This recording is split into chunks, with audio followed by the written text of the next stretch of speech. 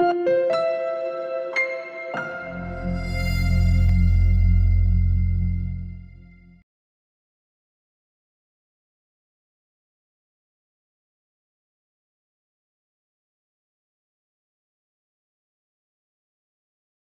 far, quick summary, we've looked at the word chinuch and we've looked at 7 meanings. We looked at the word leiv and we discovered it really means mind most of the time. And that my mind, which controls my emotions, is what I've got to be paying attention to in how I connect to the children. Chen, chinuch, kesher she'einu nira. It's an invisible connection. What's the invisible connection? What I'm thinking, what I feel, which you cannot see. But that's what I'm connecting to, and I disconnect when I think negatively about you. Whether it's my biological child or my real student in the classroom, or my spouse, or my mother or brother, or whoever it is. But we're talking about chinuch right now in the context of education of our children. It's connecting our child to HaKadosh Baruch Hu. We're also going to see now that we've looked at Melamed and Mora and Rebbe. We're now going to look at Chanuch L'Na'ar. So this means train, start again, have rachamim, love, the Na'ar, for the Na'ar. What's Na'ar mean? So unfortunately, we're stuck with a translation which, again, I don't really want to go to the makor of it, but nar can mean young lad, and that is the translation which we're stuck with. However, the majority of times, it does not mean that. Proof. You will find in the Akedah, which we read every morning, in Bereshis, in Genesis chapter 22, verse 3 and verse 5. We're going to look at both of those psukim. Avram Avinu takes Shnei Na'arav, he took his 2 young lads with him to the Akedah, and his son in reference to Yitzhak. Oh, so all 3 are called a Na'ar. Who are they? Yishmael, Yitzhak obviously, and Eliezer. Figure this out. How old is Yitzhak at the Akedah and is called a Na'ar? 37. Young lad? Okay. Yishmael was older than Yitzhak by how much? Oh, 13/14 years. Oh, so Yishmael is 50 turning 51. He's called a Na'ar. Eliezer is 76. He's called a Na'ar.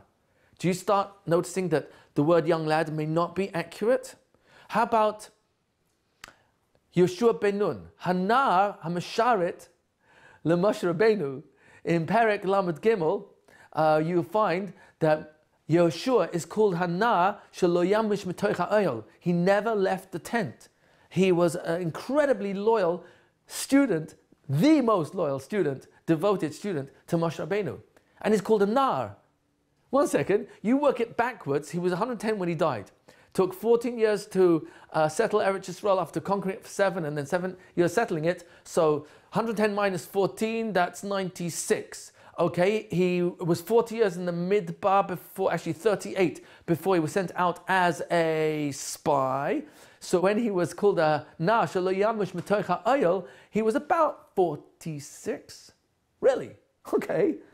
So you start to realize that many times the Torah is referring to someone as a Nar, and it's not a young lad at all. You have Perek Lamed Zion, where Yosef Tzaddik is called a Nar. He was 17. So let's get a grip on what do Chazal say the word Na'ar means. So the Radak, he tells us, a Nar is a Mesharet L'Gadol.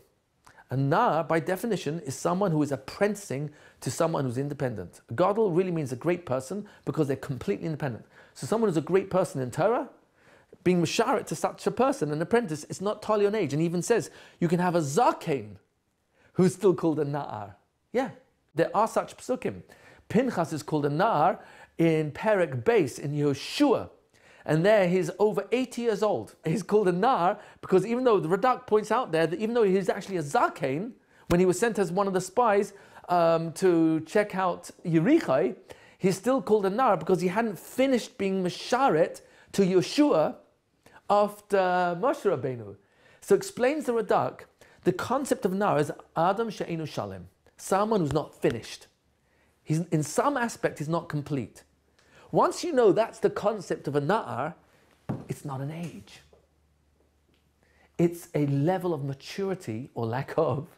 And here, Chanuch L'Na'ar can refer to any age. We always associate with children, and that's most of the time it's application. But the real concept is there's some aspect that this child is unfinished. Most children aren't. finished. They're not even bar mitzvah yet to be called a bar das according to Chazal, where they're responsible for their actions because they can actually think and know why or what's right or what's wrong, and they're held accountable for that. That's why the father says the blessing at the aliyah of the Kriyas HaTorah for his bar mitzvah child, Baruch shepatrani me'oinish hazeh. It's the Ramah and Shulchan Aruch. Some say it with Shem Malchus, but the concept is, I am thanking Hashem that I am potter, I am now completely exempt from the consequences of this child's actions, because now he's responsible for himself. So the whole concept of chinuch ends right at bar mitzvah. Now you're accountable. You go make yourself. Oh, so a child is an adult in the making. When we parent our children at home, our parenting is preparing our children to become parents. Our children are parents in the making. Our children are adults in the making. A nar is learning, apprenticing to role models of people who have mastered, whether it's midas, whether it's information, whether it's a craft or a trade. So you're going to this professor or you're going to this craftsperson and you're apprenticing under them because they are a master in their trade and you're learning under a master. And you're called a nar no matter what age you are. Once we understand it, it makes it much easier for us to understand. There's other meanings as well. Nar also means to shake, because usually when a person is an apprenticing, he's excited, he's moving. Lena'er means to move around, even in an abrupt way, because he's a zaris. He hasn't lost his passion for what he does. So you can be 90 years old, but you may be a na'ar in your relationship to learning, because you get excited like a child. So it has other meanings as well, but this is enough for now to understand a child is unfinished. And I'm here to help the child finish himself. I'm here to help the child become an Adam Shalim.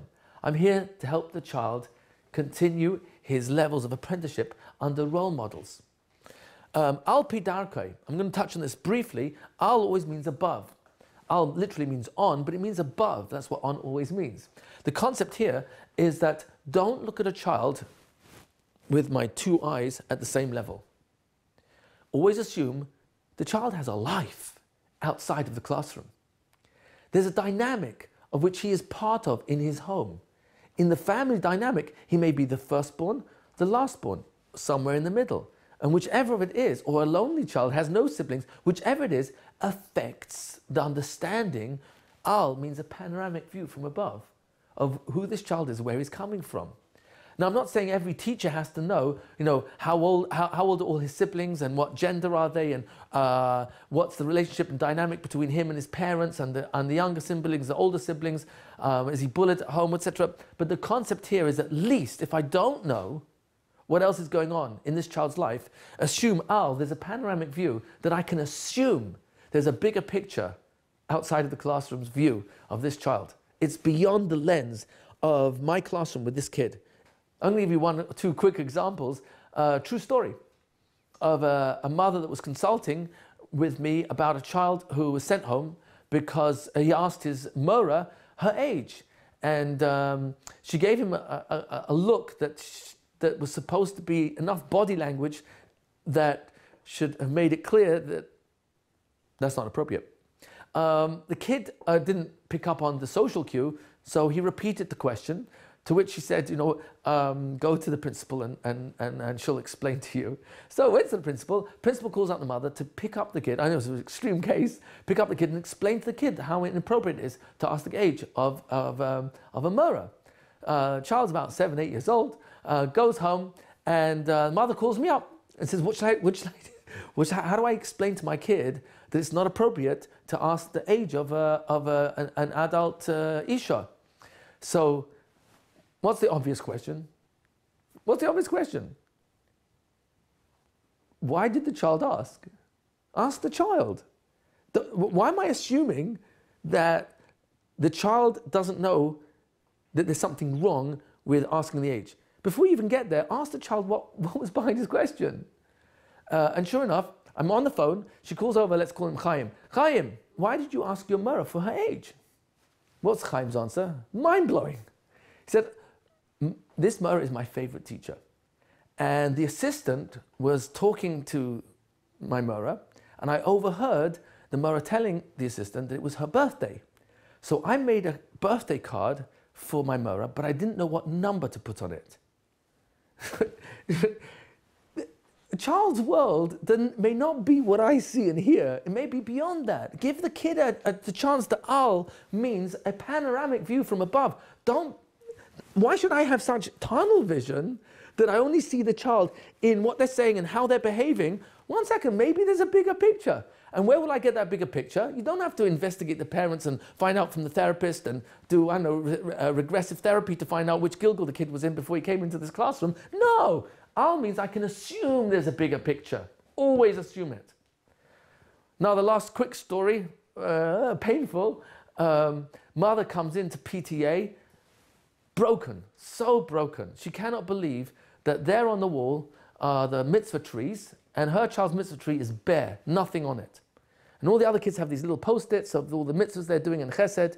And it even got back to her that there's one parent who doesn't want to send her child to her son's home because you can see on the mitzvah tree chart, he has nothing. So what type of a kid is this?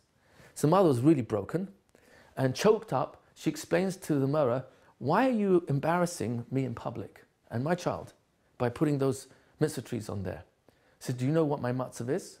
My husband has cancer and I've had to take off. He lost his job because they held it for a few months, but in and out of hospital, couldn't do it with all the treatments. And now I've lost my job after weeks and weeks and weeks of trying to hold on and putting in all the extra days. I can't, I'm in the hospital most of the time.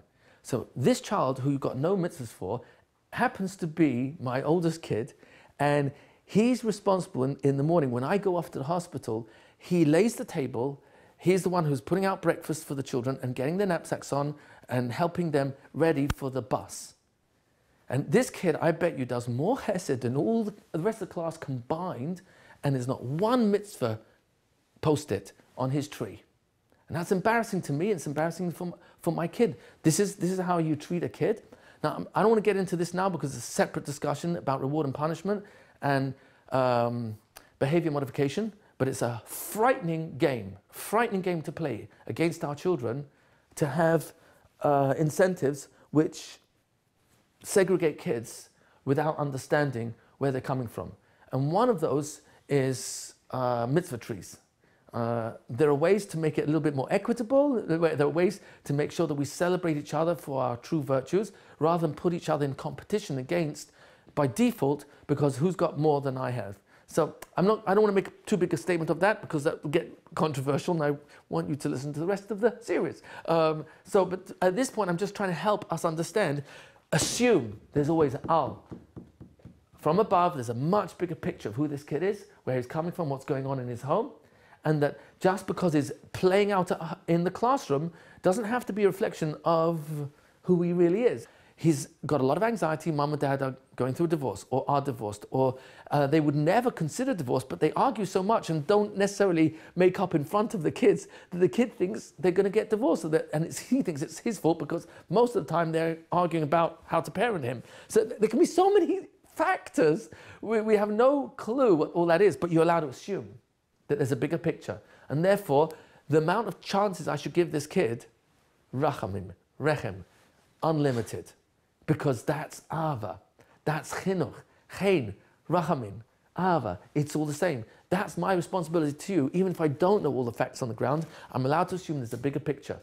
And the most powerful way for me to describe that is through my mouth, my choice of words, my tone of voice. Pei, the first time the letter Pei appears in the Torah at the beginning of a word, is Panim. Panim, we've already looked at, means faces, and what it really means is Panim. So the same word panim means face and inside. And the letter pei, when spelled out, means pei, mouth. What is the mouth in concept? A mouth is an opening to the outside of what's inside. What am I thinking? What am I feeling? Pi ha-be'er, the mouth of a well. The well has no mouth. It's an opening on the outside to the inside, the water on the inside. Pi ha-ma'ara, the mouth of the cave. The cave has no mouth that talks so to speak. It's a mouth in the concept of an opening to the outside and into the inside. So the whole concept of a peh is I am revealing what I'm thinking and feeling. And therefore, in all my communication with you, it's coming out of my mouth, and peh is the first time it appears in the Torah. At the beginning, word is in panim, my facial expressions, and the inside, panim. So it all comes together that the communication I'm supposed to have for my child is a panoramic view where if I do know the information, that will help me be done chafskos on this child. Even if I don't, I can assume there's a bigger picture, and how I interface. That's the connection here. How I interface, P, with my mouth, panim, with my facial expressions, with my panim, what I'm thinking and feeling towards the child. That's what's being communicated. Now we're ready for darkai. Hanach lenar al pi darkai. Okay, so let's see, what does darkai mean? So the typical translation is his or her way. And indeed the word derech means journey, direction, way. But we need to understand more be'iyun, in a more analytical and deeper sense, what's hidden in this word darkai. Obviously the implication is that the word darkai tells me this child has his, her specific way of being mechunach, of being educated, starting again, training, connecting. So we're going to figure out what are they. We're going to look at 4 aspects of darkai. Number 1, if the child is not ready for this information, but I'm teaching it anyway because, well, scope and sequence, or the rest of the class is up to this ice, up to this letter, or up to this chapter, or up to this part of the story. If the child is not ready, for example, their mind hasn't finished really absorbing how shapes are different and distinguished between one and another, and I'm already pushing for this is an aleph, this is a base, this is a gimel, and it's just too much for the child. They're simply living much more in the world of concrete than the world of abstract. And symbols, which are what letters really are, an ice is a symbol, it's a sign to the mind of what to pronounce with the mouth. If I'm going to push the child on something he's not ready for, am I going al pi darkai? Of course not. So number 1, is the child ready for this information, for this lesson? Number 2, even if the child is ready, am I going at the child's pace? So it could very well be that he is ready, but if I'm going too fast, then the child can't keep up with the pace, and if he needs to go slower, not because he's slow, but maybe he needs to absorb it deeper. It takes him longer to fully absorb it. And when he does, it's more penetrating perhaps than even another child that's going faster. So if I'm going at a pace that's too fast for the child, is it possible that I'm not going al pi darkai? On the contrary, what I might actually be doing is if the child's not ready and I'm pushing for the Isis, I'm pushing for whatever it is that I'm teaching, Mishnayos or Gemara, and they're simply not ready. They don't have the minimal skill set necessary for that particular limud, for that particular area of learning. So what will happen in the mind of the child, they'll think, I'm not getting it, this is hard, I'm finding this difficult. I want to learn this, but I don't know it well, I don't like this, it's hard for me. And then you've got 2 aspects to the whole learning formula. The technical accuracy, performance, technical mastery of the information. Aspect number 1. Aspect number 2, my relationship to the learning. If the child is not enjoying it because he's finding it hard, it's too much, he's not really ready, or I'm going at a pace that's too fast, what's happening to the relationship the child has to learning? Oh, it's getting more and more negative, more and more painful. And now he associates learning to pain. And eventually it becomes a situation where he's resisting. And one of the ways to resist, because he's a healthy child, is his mind wanders elsewhere. Now I start accusing him of ADD and ADHD and not being able to pay attention, not be able to focus, when in fact you see that in other lessons where he's engaged and he's really good at that lesson and he gets it quickly, he's flying and he doesn't need to be focused. He's completely focused. Oh, so there's nothing intrinsically wrong with the child at all. So I have to go at the right pace of the child. What happens if I go too slow? Same problem. If I go too slow, the child will get bored. And now he's understimulated, under-challenged, and going too slow for the child could mean that really he's ready for much more. And because I'm going slow, his mind starts wandering and he starts not enjoying the subject which he's actually good at, or perhaps even gifted at. So we could have a serious problem when we try to apply Al Pi Darkei and start realizing Darkei means, is he ready? Am I going at the pace of this child, this boy, this girl? Number 3, is this information chaviv? Is it endearing? Is it endearing to the child? That means the information itself is attractive. How do you get information to be attractive? Well, we're going to see in the 10 building blocks, the overview, you'll see we've got hundreds of physical materials. If they're beautiful and engaging, attractive and compelling for the child to want to learn shirashim, prefixes, suffixes, you've got beautiful materials for the aleph base, for nakudas, for blending. You've got photos of actual words and shirashim and root words and prefixes and suffixes. You've got lots of games and activities. Oh, so chaviv means, is it endearing to the child? Does it speak to the child's endearment? That he wants to enjoy this, he can't wait to get his hands on it. Oh, so that's also darkei. So for example, you have a child who's artistic. So if I know that, that's a great clue. Because now I see him, he's good with blocks, or good with construction, good with Lego, good with writing and drawing and painting. That's great. Now I know I can teach aleph base, I can teach almost anything. ABC, 1, 2, 3, I can teach almost anything in his way of endearment. What's he endeared to? And number 4, which is really important, and that's what we're going to spend the most on right now, is, am I going with the child's intelligence? What does that mean? We're going to see in a few moments. Many of you are familiar with this concept, that in the educational system, at least the Western system, by and large, only really recognizes one type of intelligence, and that's academic intelligence. Academic intelligence accounts for analytical ability, it accounts for short-term memory, long-term memory, it accounts for ability to articulate one's position, perhaps superior to others.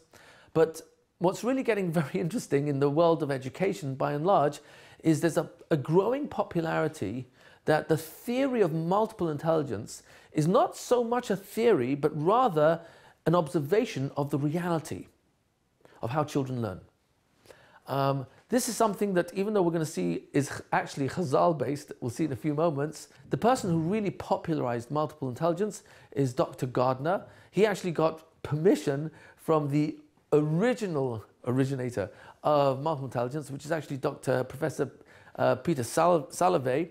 Dr. Salovey, actually, I've met him a couple of times at Gateway seminars for Pesach. He comes, visits his sister there. His real name actually was Soloveitchik. That's an interesting point, just bonus information there. So he gave permission to Dr. Gardner to really almost coin it unto himself. So I'm going to talk now briefly about the different intelligences. Because if it's really true that darkei refers not just to, am I ready? Are you going at a pace that I can keep up with, or is not too slow for me? And is this information endearing to me? Is it interesting? Are you talking to my love for pictures or visual or kinesthetic? We're going to see in a few moments. And are you speaking to my intelligence? So according to the theory of multiple intelligence, basically the working theory is that every child, for that matter adult, but every child is born with a different starting point in at least 7 intelligences. And the educational model in the Western world, for the most part, by and large, only recognizes academic intelligence, analytical ability. And that's what we're scored for. We get a grade, get a report card, and at graduation, that's essentially what we are measured by. And then that's what we're measured by for entering higher levels of education. What's sad, though, is if it's really true that children have much more than one type of academic intelligence. They've got about 6, 7, and some argue 8 or 9 others besides academic intelligence, IQ, intelligent quota. What happens if the child's not shining in, for example, musical intelligence? Because there's no measure for it in the classroom when he's learning math or language, or when he's learning geography or history or science. What happens if he's got strong kinesthetic intelligence? He's got very good coordination of his hands, of his legs, of his eye-hand coordination, etc. But that's not being measured in math or in language or in history or geography or science necessarily. So he's going to be failing academically, even though he could be gifted in kinesthetic intelligence or musical intelligence, or we'll see in a few moments, all the other intelligences. So What we're really saying is that what would happen if we could teach math or language or science or history or geography, or we could teach Limudei Kodesh, the subjects of the Aleph base and Nakudais and blending and Shirashim and prefixes and suffixes and reading accuracy and fluency. What would happen if we could teach Mishnayos and even all Tariq mitzvahs and the storyline of Chumash, and perhaps most of Nach as well, using materials that already reflect multiple intelligences? That means the child who would shine in some other intelligence other than the one that's conventionally taught will be able to shine in his strength in the subject that ordinarily is only seen as academic. I'm speaking theory right now, but what you're going to see in a few moments as we go through about 7 of the intelligences, and then when you see the overview of the 10 building blocks, you'll get an actual taste, literally you'll experience with your eyes at least, you'll see on screen the use of physical interaction with physical materials that reflect multiple intelligences, multiple modalities, multiple learning styles. What will happen to the child that is ordinarily diagnosed as you belong in the resource room, or you're slow, or you need extra coaching or private tutoring or learning specialist or reading specialist, etc.? Guess what? If he's able to shine in his strength, Darakai, and it's in his intelligence, or 2 or 3 of his intelligences out of 7 or 8, oh, that kid will be able to shine even in the subjects they ordinarily wouldn't, because it's being taught to his strength. So enough of the theory, let's now go through those 7, and then you're going to see in the 10 building blocks how that actually pans out. So of the different intelligences that we're going to look at, doesn't have to be specifically in any order, but I'm going to start with musical intelligence, and we'll define what do we mean by intelligence. We mean acute awareness. What is acute awareness? The child is able to pay attention to detail. Musical intelligence refers to acute awareness, 2 keywords, of sound, rhythm, beat, tempo. If you have a child who has a very acute awareness of music, sound, he's very likely to be able to take up an instrument, to follow a song, play a tune, sing to a tune. A child who's good musically, if he's gifted in musical intelligence, he could easily become a composer. Most famous composers were musically intelligent at a gifted level. That means off the charts in terms of their intelligence in music, acute awareness of music, such that they had a very high starting point in this particular intelligence, and then it grew from there. It was nurtured from there. I remember visiting communist Russia a few times, and on a couple of the tours, I remember how it stood out, how the tourist guide would try to impress on us how in communist Russia, they would take kids out of school who were gifted in a particular area and send them to a school that was only for that gift, whether it was music, whether it was athletics, mathematics, etc. So even if they didn't get a fully rounded education in the typical sense, but they learned to specialize in the area of their strength and then became experts in that. And a lot of that had to do with the Cold War, but I'm just giving you a sampling of children can have a high starting point and then it can be developed and nurtured beyond.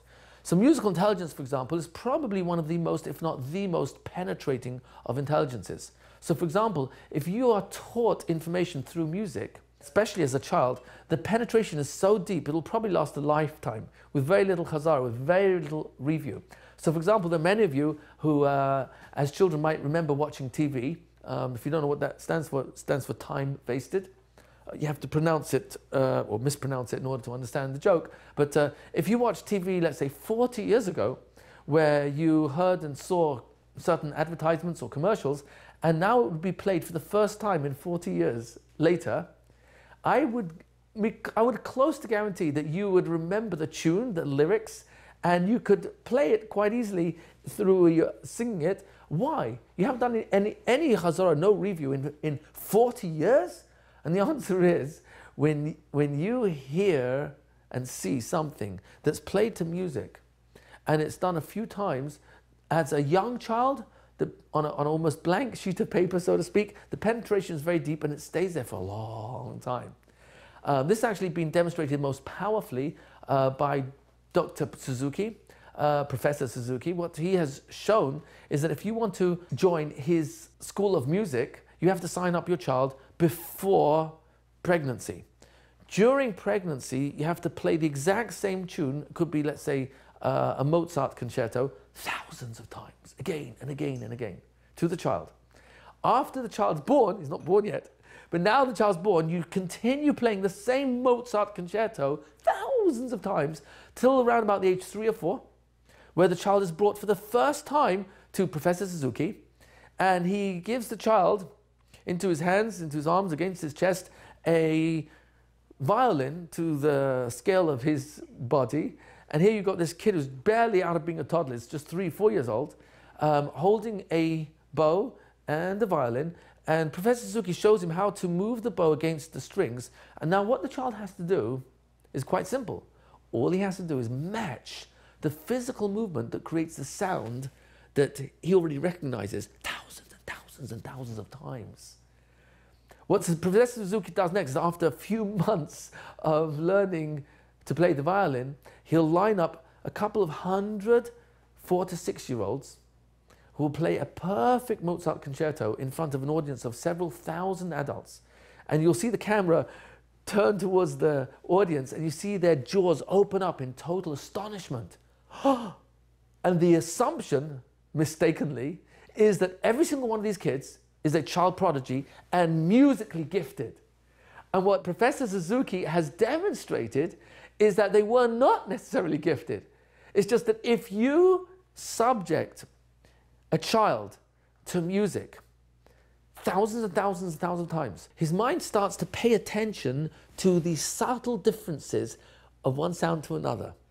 And because it's so many times reviewed, it's an easy movement to figure out how to match that sound already printed in his mind.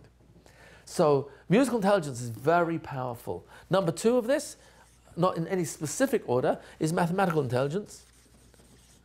That's acute awareness, 2 key words, acute awareness of numbers. Their quantifiable quantity and their relative quantity in relation to another number. So that children who are mathematically intelligent, they will typically see sequences, patterns. They're very good at order. A child who's good with math, if you give them information that's chronological, it's easier for them to grasp because there's a mathematical sequence. They see patterns very easily. Accountants are typically mathematically intelligent. Architects very often are mathematically intelligent, at a high level of giftedness. Number 3 of this is language intelligence. Language intelligence is one of my favorite, language intelligence actually has nothing to do with spelling or grammar. Language intelligence is redefined, if you like. It's defined as acute awareness, 2 key words, of words and their multiple meanings. Such that if you have a child who chaps, he grasps how a word can have multiple meanings, children like that often grow their vocabulary. They are able to sell almost anything. In fact, good salespeople are often language intelligent. Good teachers are often language intelligent. Politicians are usually language intelligent. Personally, I think it's the only intelligence they have, but that's not a politically correct statement to make. Language intelligence is an ingredient in leaders who have the quality of persuasion, power of the mouth. So it has nothing to do with grammar or with spelling, such that a child could actually be failing English and yet be gifted in language. And there's no steer, there's no contradiction, because we're redefining language as acute awareness of words and their multiple meanings. Moving along, number 4 of this is kinesthetic intelligence, or we call it body intelligence. What does body intelligence mean? We mentioned it earlier.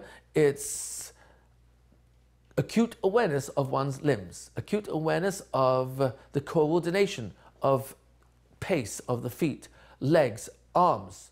Good athletes are typically body intelligent. Dancers are usually body intelligent. If you have an athlete, for example, who's gifted in running or leg coordination and playing soccer, basketball, their starting point is very high, they're gifted, and then they develop that further, they become professional. Number 5 of this is spatial intelligence. What is spatial intelligence? Spatial intelligence is acute awareness of space, such that you have a kid who walks into a room and He has acute awareness of height, breadth, size, color, contrast, shade. Typically, artists, good artists, are spatially intelligent. Graphic artists, good graphic artists, are often spatially intelligent. Architects usually are gifted in spatial intelligence, and they grow from there. Sometimes math and spatial intelligence, there are overlaps over here. You will have, for example, a very good painter is usually spatial intelligent.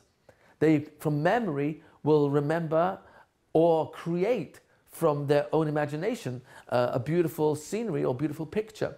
So spatial intelligence has a lot of interesting applications. Number 6 and 7 are twins, and they're known as EQ, or emotional intelligence, emotional quota as opposed to intelligence quota, IQ.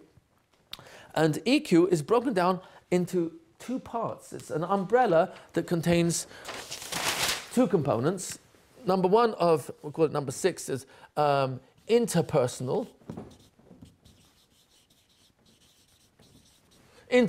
intelligence, and number 7 is intrapersonal intelligence. Interpersonal intelligence refers to the acute awareness one person has for another person. Specifically, another person's body language, facial expression, tone of voice, choice of words. Someone who's interpersonally intelligent picks up very quickly if there's a switch in the other person's mood or body language or tone of voice. And in that switch, they are sensitive to back off or give more space or get more involved. Interpersonal intelligence has to do with reading other people. It's acute awareness. And having the tools to interface, interpersonalize with each other. So for example, kindness is interpersonal intelligence, emotional intelligence. You've got giving, that's emotional intelligence. Love, respect, appreciation, gratitude. Those are all emotional intelligence. Devotion, loyalty, integrity, giving, generosity, forgiveness. That's a real biggie. All these are part of emotional intelligence under the umbrella or under the aspect of interpersonal. Intrapersonal intelligence has to do with acute awareness of me, specifically what I'm thinking and what I'm feeling, such that if I'm intrapersonally intelligent, acutely aware, I'll notice quickly when there's a switch in my mood or what I'm thinking. And in doing so, I pay attention to that and realize I need to give myself more space or control my emotion or my anger or frustration or whatever it is that I'm dealing with or struggling with. So intrapersonal has to do with noticing my own emotions and what I'm thinking. For example, if I'm intrapersonally unintelligent, I'm slow, I don't pay attention, so I'm not even aware that much. It could take me weeks, months, or even years or decades for me to become more intrapersonally aware of myself, such that I easily let people take advantage of me until finally I figured out that I'm letting everyone schmutter me, and I'm going to not always say yes all the time because I'm so afraid of being rejected if I say no. So if I'm intrapersonally unintelligent, I may not be aware of where I'm really coming from, and it will take a lot of introspection or therapy on the outside for me to see myself inside to become more sensitive and acutely aware of myself intrapersonally. So if you take all these 7, and there are theories that there's natural intelligence, that's acute awareness of nature. Spiritual IQ is something that's being speculated. I actually have a lecture on that. You can probably get it from jewishinspiration.com. I think it's on there. But in the meantime, these are the 7 most common and popular ones that are being understood. Now, what's important to understand over here is really the following.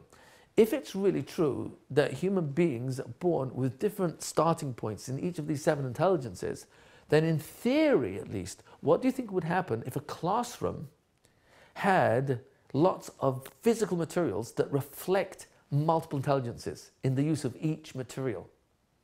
And that by teaching Chumash, Nach, Mishnah, what would happen if by teaching Oishis, Nekudais, blending, what would happen if you got hundreds of materials, literally hundreds, a photograph for every major shoresh in Chumash? What would happen if you got lots of ways of teaching prefix and suffixes which are concrete and with pictures or color-coded, so that children who are spatially intelligent get it really quickly, visually strong, kinesthetically or auditorily? What happens if you hit a kid on any one material with 3 to 5 intelligences in any one material? Guess what will happen to the child that's not academically strong? He's weak there, but strong musically, or strong spatially, or strong kinesthetically, bodily, or strong in language. Oh, he's going to shine in his strength, darkai, in his way. Now here's where it's really interesting, in my personal opinion, emotional intelligence, which is what this is called, inter and intrapersonal intelligence, all comes under EQ, emotional intelligence. Let's figure this out together. What is the wording in Lashon HaKodesh for emotional intelligence? Emotional intelligence really has a lot to do with everything. It has to do everything with Bein Adam la'atzmai, Bein Adam lechaverei. Even Bein Adam la'makom, in my personal relationship with myself and with others, and even with HaKadosh Baruch Hu, Avas Hashem, Yiras Hashem. This is strongly connected to emotional intelligence. Hislavos, excitement and passion in mitzvahs, excitement about Torah, Shebach Habanu Mikolamim, Kavan in Tefillah, Hislavos and Simcha in Tefillah, Kavan Asalei. All these have emotional components. Simcha Sachayim has a lot to do with what I'm thinking that affects what I'm feeling. So it's all about interpersonal and intrapersonal intelligence, getting along with other people, respecting other people, being dan l'chavschus on other people. Ahavas Yisrael, Ahavas Ageh. These are interpersonal intelligent components. There must be a term for it. If this is a reality, what's the term for it in Lashon HaKodesh? And the obvious answer is, what's the word for character in Lashon HaKodesh? Oh, midah. When you say someone's a Baal Midas, you mean they are in control. Baal means owner or husband of, in control of their character. And the word Midah has another meaning. What is that? Oh, also means measure. Now, Rebbeinu Shalom, a master universe, you have unlimited imagination. In English, you've got one word for measure and a separate word for character. Why in Lashon HaKodesh you have one word, Midah, and it means two things, character and measure? There are no mistakes in Lashon HaKodesh.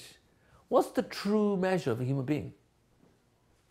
Shape of the body, height, waistline, how much money in my bank account, savings, zip code, size of my home, car I drive, corporate position I hold, how many letters at the end of my name, or none of the above.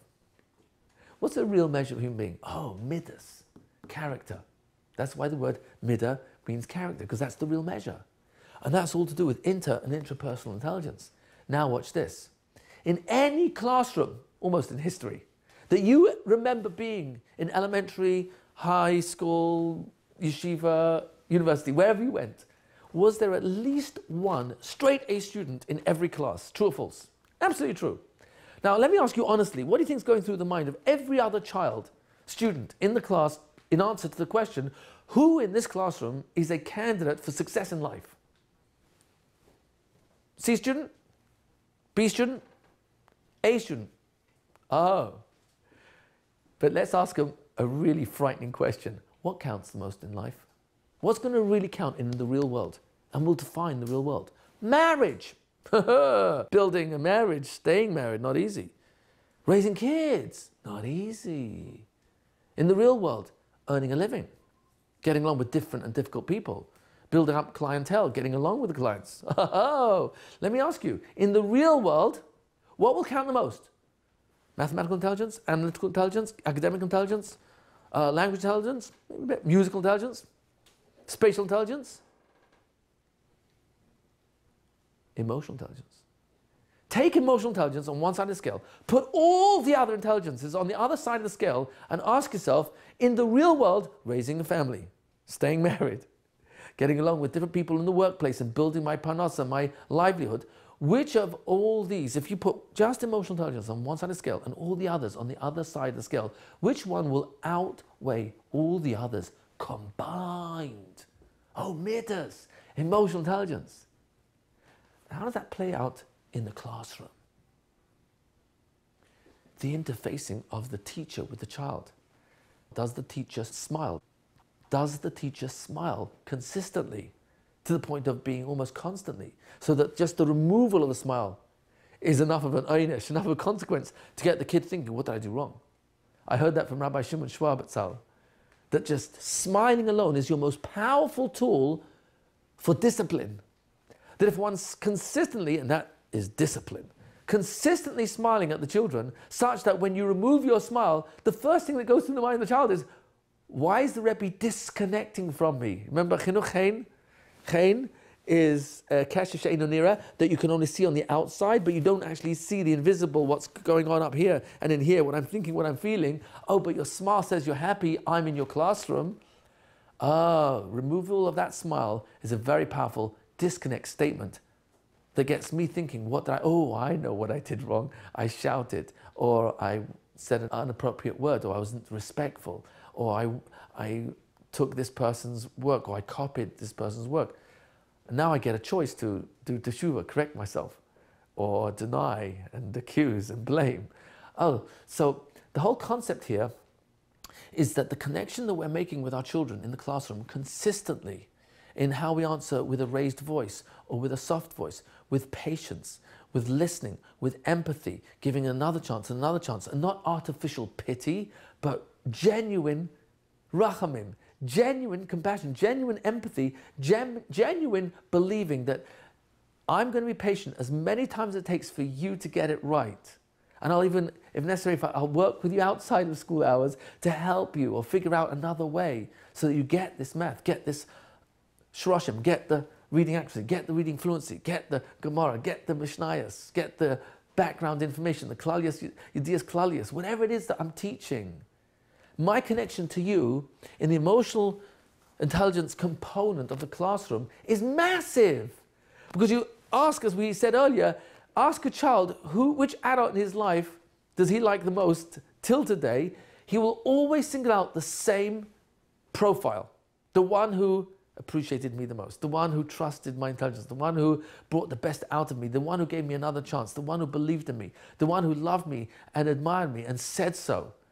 And that's all in the arena of emotional intelligence. And therefore, Midas plays a massive role in the classroom itself.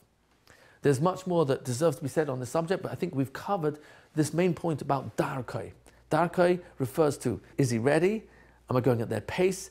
Is this information taught in a way that's chaviv and interesting and stimulating, relevant, valuable to this child, this age? And number 4, am I going with the child's intelligence? Am I teaching this in lots of different ways? Rebbe, a lot, abundance, Rav, lots of different ways to reach different minds. So we've looked at a lot of vocabulary and defined it based on Lashon HaKodesh and Chazal. Chinuch, we've looked at 7 different meanings. We've looked at Rebbe, Melamed, Mora, Machanech. We've also looked at the word Lev, comes up a lot in the Torah. And we've also looked at the whole pasuk, Chanech l'nar al pi darkei. We've looked at 4 different meanings in darkei. We've also got a hint of the delivery system. The method in the system is draw out from the child by asking questions. My mamukim eitze belevish. There are deep waters in the mind of every person. Vishtvuna yidlena. And the master teacher will draw it out, ask questions. Gemara in Bava Kama, Mave ze Adam. Boi means ask, seek. It's a pasuk in Yeshayahu, Perek Haf Aleph, pasuk Yud Beis, chapter 21, verse 12, where im taboin, boy, if you want, seek. And Lashon boy is seeking, asking, extrapolate. Drush, dash, means to extrapolate from the language of taking a pea out of a pod on the Malach of Dash on Shabbos. Unfortunately, most translations use the word interpret, which is actually the exact opposite. Because dash means to take out what was there all along. Interpret means to impose my mindset, my background, my cultural environment of who I am, which is the sum total of everything that I'm coming from, and now look at a pasuk and give you my interpretation. No one's interested in my interpretation. Drush, dash, means I have to show you the pshat in the words. I can come up with my pshat, but if I can't show you where it is in the words, that's my pshat and that's interpretation. No one's interested in my interpretation. Drush, medrash, means to extrapolate. So the whole concept here is that we want to give the children the tools whereby when they look at a pasuk, they look at a Mishnah, they look at the Gemara, they're not imposing their mind. They could have a wealth of knowledge based on Tanakh and Mishnayos and Gemara that when they apply to the learning, they're able to extrapolate the meaning of the words or a pshat based on what's inside the words itself. It's not about interpreting me on the text. So Now let's figure out the consistency of this method of extrapolating from the mind of the child and getting the kid to think for himself, so that when he looks at a pasuk, it's not rote memorization of what the words mean in English, it's his understanding of Lashon HaKodesh, so that he can actually see questions and research answers to the text itself. Look at how Chumash was written by Kodesh Baruch Hu on the dictate to Moshe Rabbeinu. Is it so clear, every single pasuk, that I understand every pasuk just because I know Shorashim, prefix, suffixes? Or what's actually going to happen when you've got the minimum skill set of knowing all the Isis, all the letters, all the Nakudais, how to blend correctly, read accurately, read fluently, enough of a critical mass of Shorashim, of root words in Lashon HaKodesh, and prefixes and suffixes, basic grammar, so that when you look at a pasuk, you can make sense out of it. Yeah, make sense out of it? Guess what's going to happen now that you have those minimal skills, and you're a yingle, you're a young child in the midbar, in the desert, and your father's teaching you for 40 years, from Matan Torah till entering under Yeshua into Eretz Yisrael, you're learning 40 years the Chumash. What's going to happen as soon as you start reading? Are you going to understand the Chumash? The storyline, there's two components to Chumash, the storyline and Taryag Mitzvahs. Storyline, Brias Olam, till Yeshua enters Eretz Yisrael. 10 generations from Adam till Noach, Mabul, 10 generations till Avraham, life of Avraham, Yitzchak and Yaakov, life of Yosef, Shibud Mitzrayim, Matan Torah, 40 years in the Midbar, end of the Chumash, Yeshua enters Eretz Yisrael. In these 2,488 years, there's a storyline.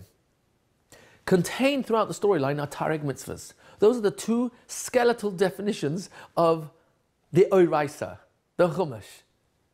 You're reading the Psukim, intertwined all over the Psukim are Taryag Mitzvahs, 613 instructions. None of those two components make any sense. Not a single pasuk makes any sense. They're deliberately written so you are forced to think, ask questions. Lashon Yachid is supposed to be Rabbin, Rabbin is supposed to be Yachid, Zohar is supposed to be Keva, Keva is supposed to be Zohar. Bereshis Bara, Bara is singular. Elokim, Elokim is plural. So it should be Baru. Oh, Ela told us Noach. Should come next is the names of the children. These are the children of Noach, Shem, Cham, and Yafes. No, that's what it says. Ela told us Noach, Noach. Whoa. You start realizing, you can open up almost any pasuk, and you start realizing the grammar doesn't make sense, the pshat doesn't make sense, and there's not a single mitzvah in the Torah that makes any sense. Not one, even the most simplest of them. Every mitzvah is not enough detail. All the missing details in the Torah Sheba'al Peh.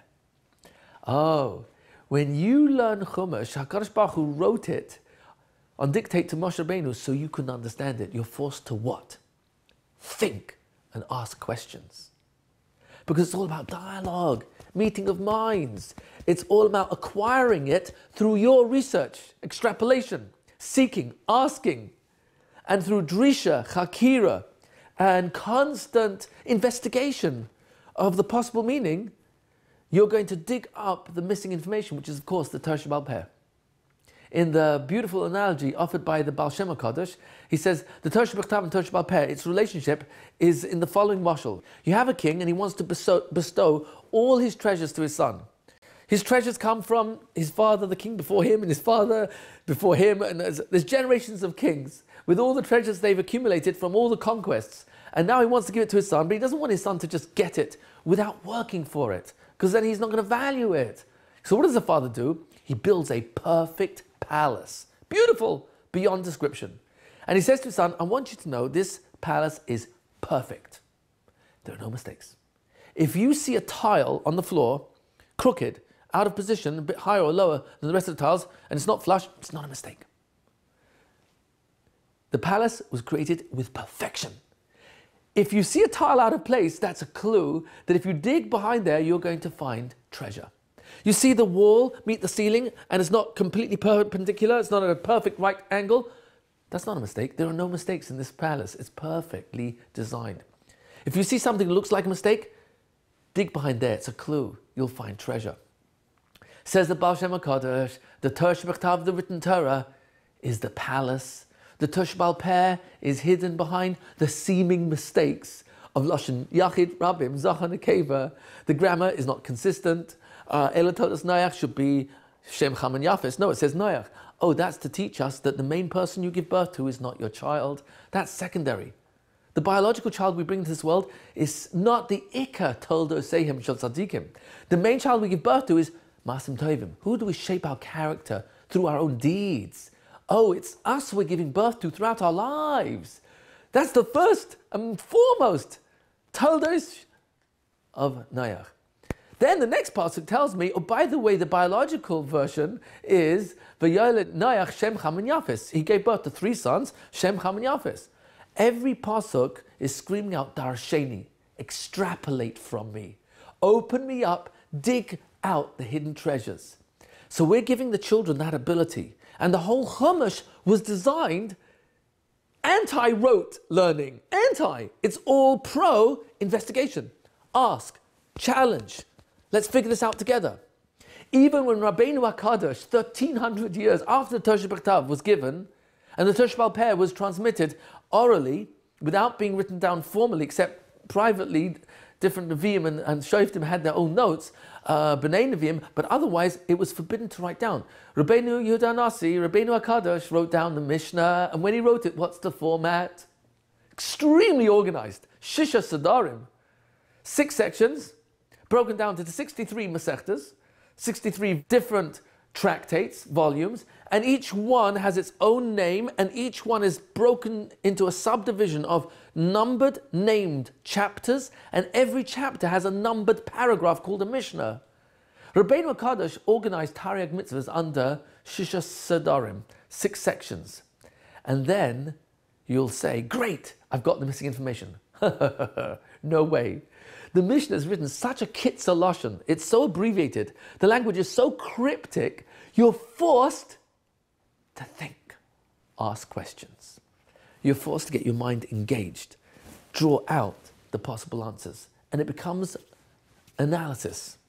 Usually translated as machlekes, doesn't really mean argument, it means more discussion of all the possible aspects, from mutter to asa, both ends of the spectrum. And if both answers, this conclusion of Rabbi Yossi is asa, and Rabbi Meir says it's mutter, but both use the 13 mitzvahs shahatar and nidreshes bahen, all the principles by which you can legitimately extrapolate information, even if you come up with 2 opposite positions, both are legitimate. Both are considered HaKadosh Baruch Hu's spectrum, and you can paskin into the future based on knowing what are the full perimeters of the spectrum of the applications from all the way mutter to asa.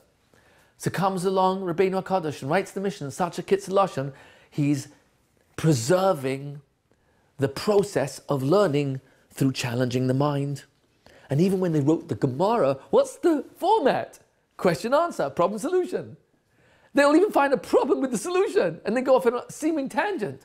The Gemara is the dialogue of tearing apart the Mishnah, figuring out why it's written this way and why not that way, why are you quoting this pasuk, why not this pasuk, oh, but we have a brisa that contradicts this Mishnah, and it's constant meeting of the minds, dialogue, forcing people to think, getting the student to be in the driver's seat with Rabbah, Abaya, with the Tanaim and the Amoraim and the Gaonim and the Rishonim.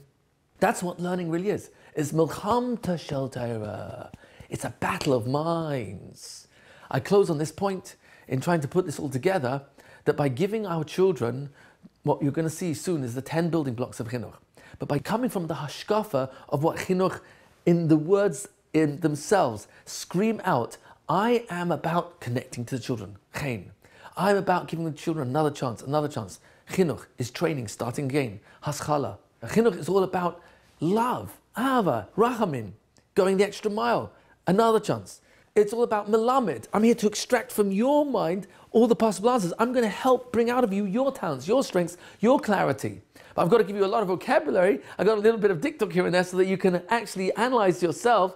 But if you don't, then I'll have to give you a few more gifts of the Torah till you can figure this out yourself. But my real goal is to make you independent. And this brings us back to the beginning, where Rashi used language in Perek Yudalet, Pasuk Yudalet, on Vayarik Hanichav, who Lashon Chinuch is a Lashon of Haschalas Knisas Adam, the beginning initiation of a person entering an umnas she'atid la'amoid ba. La'amoid. Amida is lashon of independence. Look at the first Mishnah in Pirkei Avos. Pirkei Avos is unique. It's all about bein adam le'atzmai lechaveru l'makom. First Rav Bartanur on Pirkei Avos tells us it's unique because all the other Mishnayos are perush to Taryag mitzvahs. This one is not. It's all about midas. And in the first Mishnah, we're talking about this is a Masorah. Moshe Kibbutz Torah Sinai u'Masra l'Shua Shuas Kenim Nevim v'Hanavim Masra l'Em She'Knesset Gedola Him Am Shlosha Dvarim. The Anshe Knesset Gedola told us three things. What are they? Hevu Metumim Adin. Think before you decide, and think deliberately. Yeah, you got to use your mind. Ve'emidu Talmidim Harbe. And it says, stand up many students. What a strange language. What do you mean stand up many students? So says the Beis Yosef on that Mishnah, isn't it interesting that it doesn't say Vehemidu harbe talmidim? Because there the grammar for sure means stand up many students. But it doesn't say that. The Mishnah says Vehemidu talmidim harbe. The harbe is going on the Hemidu, standing up. Stand them up again and again. How many times will a child fall till he stands? As many times as it takes till he stands without falling. How many times will he walk, fall until he can walk without falling? As many times as it takes. Ve'emidu talmidim harbe. Stand them up again and again. In the Lashon of the Beis Yosef, on that Mishnah, Pirkei Avos, Perek Aleph, Mishnah Aleph, let me share with you his actual language.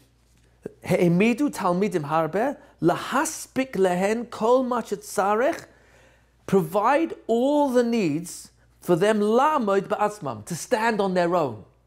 You see, it's all about independence. Give them the raw materials to stand on their own. Aleph base, nakudas, blending, shroshim, prefix suffixes. But you know what's going to endear the child to want to learn? Your connection to the child. And that's in the word melamed. Extrapolate. Let the child see, wow, my Rebbe is showing me how intelligent I am. My Rebbe is showing me I can figure this out myself. What a celebration that you didn't deliver the information into my brain. You helped me find it myself. Wow, what a discovery. What an amazing feeling for a child to realize I can do this by myself. This is what we're really talking about. Chinuch is all about chen. It's all about connection. It's all about giving the child independence to believe in himself, build a self-esteem based on reality, not pumping artificially, what a good boy, oh, it's a great job, oh, you're so wonderful. If it's not hooked onto an actual, you figured this out yourself. You identified what's the shoresh, the prefix suffix, you saw a kasha and you figured out the answer. We looked in Rashi, Sephorno, and there's the answer. And look on the timeline of Jewish history, oh, look where Rashi is. He's one of the greatest commentators ever. And you had the same kasha. You had the answer of the Tosfos. You had the answer of the Rosh. You had the answer or question of the Rambam. How does the kid feel? Oh, it's $1 million. And now he's dialoguing with the greatest tzaddikim, Talmidei Chachamim of our Torah. That's Milchamta Shel Torah. I close this point on Reb Shach. Reb Shach, masterful teacher, doesn't need my recommendation, but anyone who learned in Panovich will know that his mahalach was very simple. When he taught, he started his shir with a bama kasha. The kasha would throw everyone in the best medrash into uproar. They were all screaming, shouting, arguing back and forth.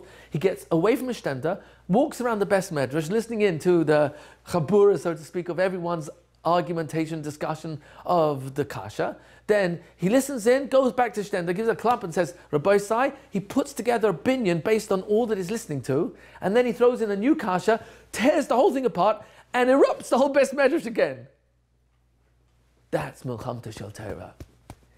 It's not delivery of information, test, quiz, delivery of next level, test, quiz. It's the children, the students, engaging their minds in the process. So that the results, if there's going to be a test, is real to my relationship to the learning. It's a result of my relationship. It's not a result because I've got to pass the test to get to the next level, or because I want to please the Rebbe, or I'm in fear of my father, or my parents' disappointment. No, I love the learning. That's why I'm learning it. I'm engaged in it. It's part of me. That's what we're looking for in helping our children connect to us. And chinuch is chen chaf vav, connecting our children to a Kadosh Baruch Hu.